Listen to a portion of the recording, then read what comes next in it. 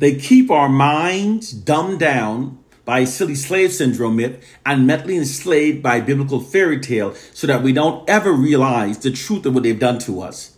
It's how they prevent us from gaining the true and accurate understanding of our plight and condition that is required in order to develop the proper kind of strategies that are necessary to liberate ourselves. This is why those who know must teach African proverb. Black people critically think. Doing so isn't a crime yet. Have you ever noticed that virtually all information that we receive from white sources favor themselves over black people, or exalts themselves and marginalizes us, or is negative about us and positive about them? Can't you see just how cartoonishly unrealistic this scenario actually is? Because white people control all the information that are fed into our society, they systematically feed false narrative into our society that exalts themselves and marginalizes black people. They constantly do so. Even their maps, if you notice on their maps, Africa is made to appear 13 times smaller than its true relative size, while they make all white countries appear significantly larger than their true sizes. It's actually a social science tactic that is essential for maintaining white social dominance over black people. The first reason it's being done is because, according to white social scientists, in order for a dominant population to maintain its position of social dominance over its subordinate population, the narratives fed into a society must exalt the dominant population above its subordinate population. This exalting of the dominant population creates false assumptions within a society that affects hiring, firing, promotions, and even criminal sentencing practices in ways that aids in maintaining white social dominance over black people. All societies function based upon the narratives that are repeatedly fed into a society. The second reason for this false exalting of whites and false marginalizing of blacks is because, according to white social scientists, people are inherently tribal and therefore do not naturally accept the long-term dominance of other racial groups over their lives. People must be manipulated to do so. This constant exalting of Caucasian while simultaneously marginalizing black people is actually also fraudulent propaganda that, through repetition, is designed to subliminally convey the message that whites are inherently superior to blacks and are therefore supposed to rule over black people. This is also the hidden reason why virtually all health studies that we receive from white sources favor themselves over black people. Critically think. Can't you see just how cartoonishly unrealistic it actually is to have study results so one-sidedly favoring one racial group over the other? Actually is. It's also actually fraudulent propaganda that, through repetition, is designed to subliminally embed the myth of white racial superiority into the collective subconscious minds of black people. These propaganda campaigns instills a value system into the collective subconscious minds of black people that not only makes us more compliant with white dominance over our lives, they in fact make us, even many of us, prefer white dominance over our lives. White social scientists describe this nefarious practice as merely instilling a value system into the collective subconscious minds of black people that makes us adhere to the authority and existing infrastructure of the white dominant culture. This manipulation of the collective minds of black people to think in ways that serves and protects the interests of the white society is an ongoing practice. Presently, white government agents that specializes in psychiatry and propaganda works unrelentingly behind the scenes, manipulating the collective minds of the black masses. These men analyzes and studies everything about the black population, our beliefs, likes, dislikes, strengths, and vulnerabilities. This surveillance information is gathered, and decisions are then made on which fraudulent stories to produce to best create certain psychological feelings among the black population that assist the white society in maintaining their dominance over us. These men govern our minds, molds our opinions, and shapes our perception in ways that protects and serve the system of white supremacy through their deployment of many hidden social science tactics. Social science is one of the branches of science devoted to the study of human behavior, specifically how people interact with each other, behave, and develop as a culture. It's now being secretly used by white oppressive forces for maintaining false assumptions within the society that aids in maintaining white social dominance over black people. The general population doesn't know what's happening, and it doesn't even know it doesn't know. Noam Chomsky said that. The reason this is being done is because although all white governments now publicly professes equality for all of their citizens, the hidden reality is that they're all unrelentingly committed towards the preservation of their nation's white dominance over their black population. Therefore, when the blatant racist subjugation tactics used in the past for maintaining white social dominance over black people had become no longer socially acceptable with the changing times and resulted in unprecedented unified black protests, thus had ran their course, the white oppressors did not abandon the practice. They instead started deploying social sciences to continue their subjugation of black people as a means of maintaining their white social dominance over black people. Doing so provides white oppressive forces with their most proficient system used for subjugating black people. Because unlike the past blatant racist subjugation tactics that black people were able to easily identify and therefore develop counter strategies against, these current social science tactics are not easily recognized nor easily comprehended by their black victims. White subjugation of black people always works best when its black victims no longer recognizes how it works.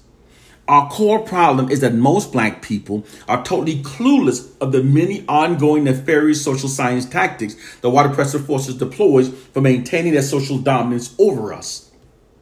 Case, point, and proof. Here are the hidden social science of why they whitewash their history book and how it's designed to ensure that white dominance over black people continues well into the future. White social scientists theorize that a people's future is predestined by the history they're taught to believe by themselves. According to their theory, an inspiring history is required to achieve an inspiring future because people references their potentials and capabilities in relation to history they're taught to believe by themselves. More specifically, people references those past positive information about their particular group to acquire a positive self-image and confidence that inspires their future. In a sense, the past can be treated essentially as a set of conditions that justifies or encourages future aspirations and goals. Therefore, because the true history of Caucasians does not inspire their future aspirations of their racial group, they whitewashed it to meet that objective. More specifically, they whitewash history to make Caucasians appear more significant throughout history than they truly in fact were, thus inspiring the future aspiration of their racial group. This nefarious social science is what's meant when white social science says that those who controls the past also controls the future. According to white social scientists, truth is not important for inspiring people's future. What's only important is what's perceived as true. Because people function based upon their perception of what's true rather than what's actually true. Therefore, whitewashing their history books to create a perception of a great past for them greatly empowers the white society. This is why white historians whitewash history by miseducating us to believe that the first scholars were Greeks. However, the Greeks' first scholars openly admitted that they were educated by African scholars. The world's first scholars were in fact Africans. When Socrates wrote of his studies in the book Bucyrus, he wrote that he and all the other Greek scholars received their formal education in Africa. This is also why white historians whitewash their history books by teaching us that the father of medicine was a Greek named Hippocrates. However, the true father of medicine was an African named Imhotep. Imhotep was practicing medicine and writing on the subject for more than 2,000 years before Hippocrates, the so-called European father of medicine, was even born. He's the author of the Egyptian medical text, written on papyrus, which contains 100 medical terms and describes 48 injuries and their treatments.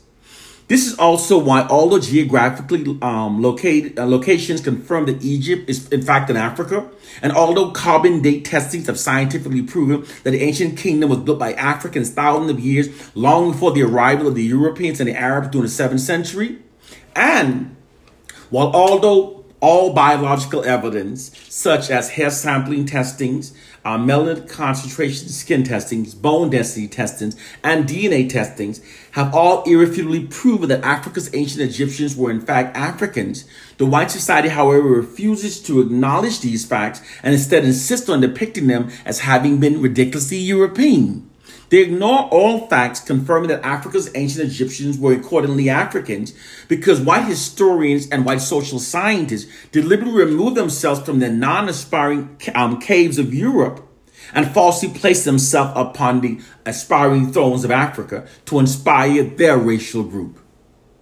Remember, truth is not important for inspiring a people's future. Therefore, whitewashing the history of Africa's ancient Egyptians greatly benefits the white society.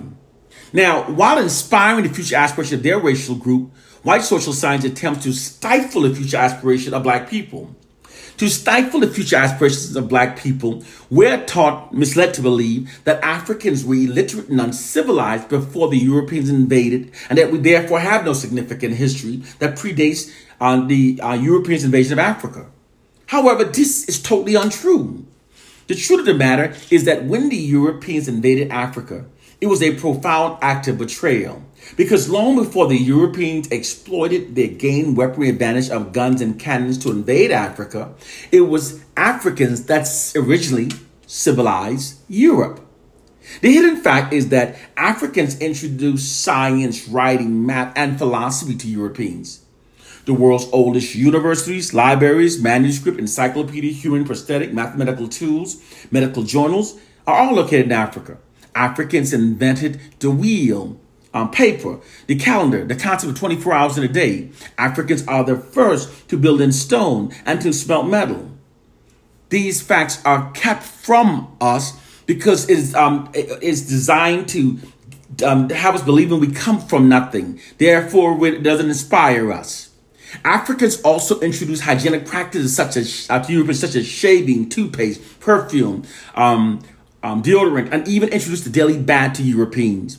Queen Elizabeth of Spain bragged that she only bathed twice in her whole life. Queen Elizabeth of London claimed that she's the cleanest woman of all of Europe for reportedly bathing once a year. These horrible bathing practices, non-bathing practice of Europeans, discontinued after Africans introduced the daily bath to Europeans. These facts are all deliberately omitted from our history books, movies, and TV shows because they refute the myth of white racial superiority over black people. The history we've been taught has been whitewashed to make Caucasians appear more significant throughout history than they truly in fact were, while making we Africans appear lesser significant than we truly were. This nefarious practice also includes giving white people credit for most inventions that were in fact made by black people. Case point and proof. The majority of people are now functioning based upon their perception due to miseducation that most inventions that have revolutionized the world were made by Caucasians. Moreover, they believe that black people are the leeches of society that haven't invented much throughout history. It's in fact perceived that black people are moving forward into the future riding the coattail of white people. This perception greatly aids in maintaining white social dominance over black people. However, it's totally untrue. In fact, the truth is the exact opposite. The hidden truth is that in spite of cultural traumas wrought by the injustices of white racism and slavery, most inventions that have revolutionized the world were either in fact invented by black people or were directly inspired by early inventions by black people. Without black people, there would exist no internet, no cell phones. We wouldn't have cameras and microphones on our cell phones. We wouldn't have the accurate weather forecasting system. We wouldn't have the cataract laser removal scope. There would be no email, no GPS, no hearing aids, no touch-tone phones, no caller ID, no home security surveillance system, no home game cartridge, no motorized vehicles, no steam engines, no traffic light, no working light bulbs, no elevators, no skyscrapers, no air conditioning. There would be no modern color PC, no 3D movies, no central heating, no refrigerators, no helicopters, no washing machines, no lawnmowers, no dryers, no refrigerator trucks, no fiber optics, no nanotechnology, no bathroom tissue holders, no pencil sharpeners, etc., etc. Black people have, in fact, enriched nearly every aspect of the lives of every person on this planet through our many inventions. The oppressor's depiction of the oppressed is never a true one. It's always negatively distorted to serve the oppressor's nefarious, hidden, oppressive agendas. This has remained a consistent fact throughout history and is especially still true now in regards to black people living under white oppression. The truth of the matter is that white people invented the patent office and have always used it to steal intellectual property rights from black people.